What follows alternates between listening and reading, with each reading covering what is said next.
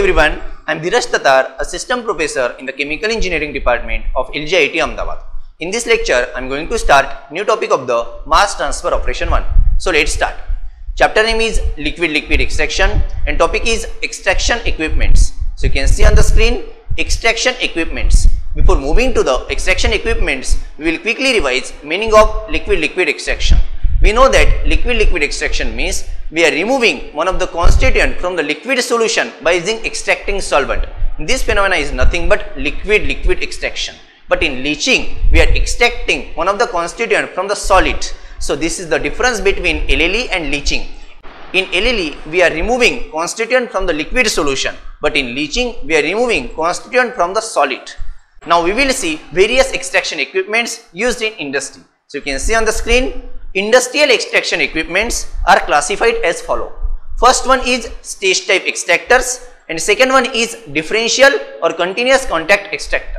So example for stage type extractor is nothing but mixer settler, that is nothing but multi-stage or single stage extractor, and second one is differential or continuous contact extractor, and example for this is spray column.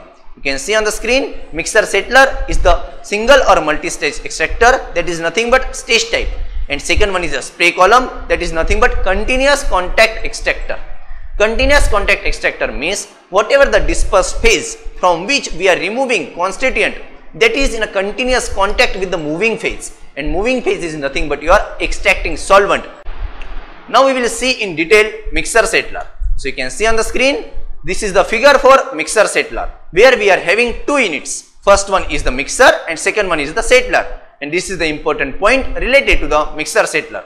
According to this point, you can see on the screen, a mixer settler is a single stage extraction device which comprises of a mixer for contacting two liquid phases to effect mass transfer and a settler for mechanical separation.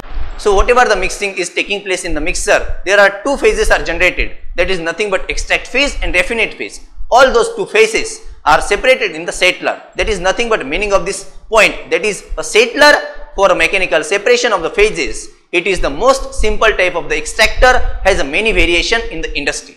In simple words, I can say meaning of this point is nothing but whatever the feed stream, that is nothing but feed to be extraction and solvent are mixing in this mixer by using agitation.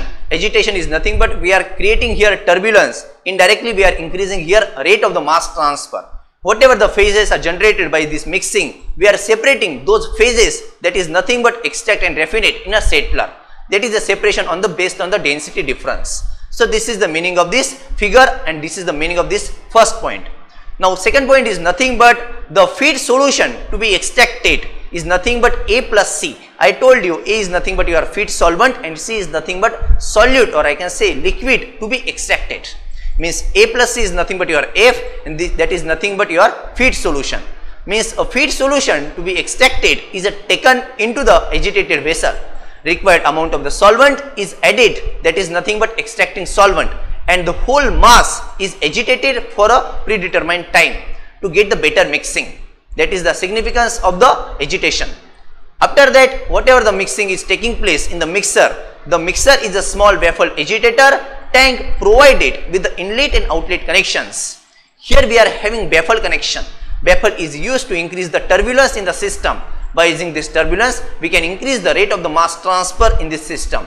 Ultimately, we are increasing the rate of liquid extraction. Means we are removing more amount of the constituent from the feed solution.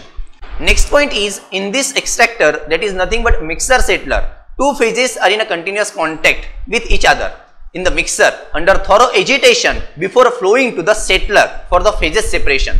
Means before separation into the extract and raffinate phase, all those phases are in a continuous contact in the mixer, or I can say to increase the turbulence we are using their agitation, and by using this agitation we are removing whatever the constituent present in the raffinate phase. Means here we are increasing the amount of the constituent of that solute in the extract phase. That's why all these phases are in a continuous contact in the mixer before separation.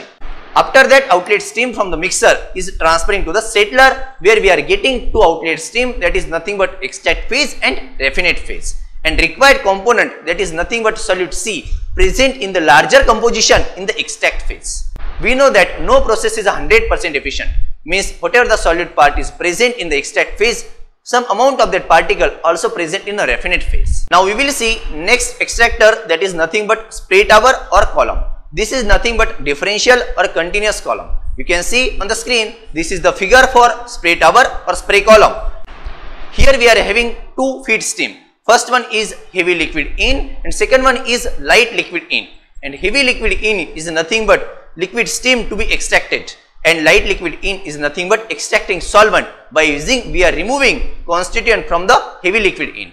After that, after liquid extraction, we are getting two outlet stream, that is nothing but light liquid out and second one is heavy liquid out.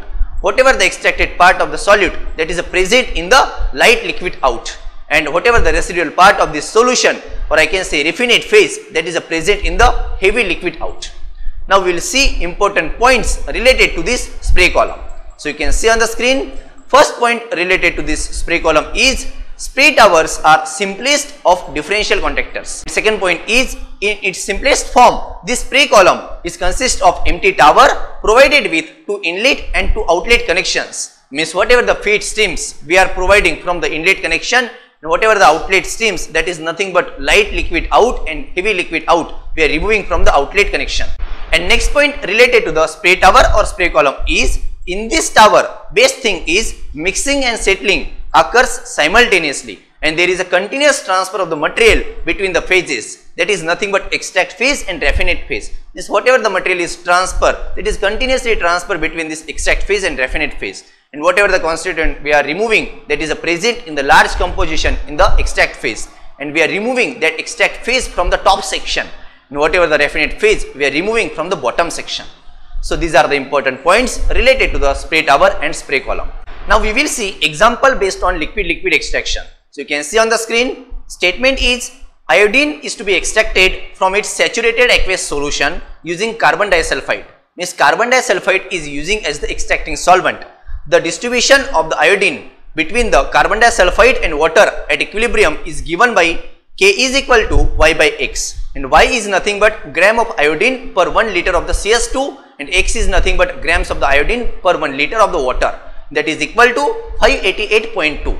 This is equilibrium relation, and Y is nothing but mass fraction or weight fraction of the iodine in extract phase, and X is nothing but weight fraction or mass fraction of the iodine in raffinate phase. Then calculate the concentration of iodine in the aqueous phase if 1 liter of the saturated aqueous solution at 293 Kelvin containing 0.3 gram of iodine per 1 liter of the water is contacted with 50 ml of carbon disulfide by stirring. What is the meaning of this? Here we are using carbon disulfide as the extracting solvent, and amount is nothing but that is a 50 ml of carbon disulfide. Means extracting solvent we are using in a one stage, that is nothing but 50 ml, and 0.3 grams of the iodine per 1 liter of the water is contacted with 50 ml of the extracting solvent, that is nothing but carbon disulfide. In this question we have to calculate amount X1, that is nothing but amount of the solute, that is iodine, present in the raffinate. So how to calculate? You can see on the screen now. Basis is nothing but 1 liter of the saturated solution at 293 Kelvin, and it contains 0.3 gram of the iodine, that is nothing but solute to be extracted, and that is coming into the contact of the 50 ml of the carbon disulfide. So you can see here, for one stage extraction we are using here 50 ml of the CS2, means in a one stage we are using total amount of the CS2, that is nothing but extracting solvent, and meaning of X is nothing but grams of the iodine per 1 liter of the water, that is in the raffinate phase, and Y is nothing but amount of the iodine present in the extract phase, that is given by grams of the iodine per 1 liter of the CS2. Now how to calculate X1? You can see here, at equilibrium we are having K is equal to Y by X, and Y is nothing but iodine present in the extract phase, and X is nothing but iodine present in the raffinate phase. This value is nothing but K, and K is equal to 588.2.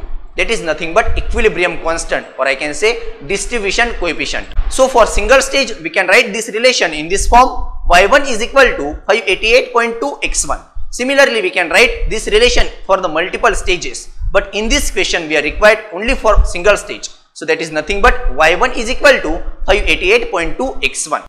Now we will calculate here amount of X1, that is nothing but solute present in the raffinate phase. That is the requirement of this question. So for that purpose, now we will take material balance of the solute, that is nothing but material balance of the iodine. So you can see on the screen now, iodine in a saturated solution is equal to iodine in CS2 plus iodine in water.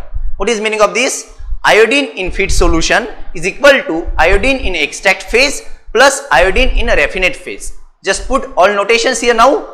You will get XF into F is equal to Y1 into E1 plus X1 into R1. So XF is nothing but amount of the iodine in a feed solution, Y1 is nothing but amount of the iodine in a extract phase, and X1 is nothing but amount of the iodine in a raffinate phase. Now put all required values in this equation. You will get like this: 0.3 into 1 is equal to Y1 into 50 divided by 1000 plus X1 into 1. Now put Y1 is equal to 588.2. You will get like this: 0.3 is equal to 588.2 X1, 50 divided by 1000 plus X1. Here we have put just Y1 is equal to 588.2 into X1. This is nothing but equilibrium relation for first stage. After calculation, you will get here X1 is equal to 0.0099 grams per liter. This is nothing but value of X1, or I can say concentration of the iodine present in the raffinate phase. And this is the required answer for this question. So what we have seen in this lecture, we have discussed here extraction equipments and solved one numerical based on the liquid-liquid extraction. So this numerical can be asked in your exam for 7 marks. So this is all about this lecture. We will see next topic in the next lecture. Thank you very much.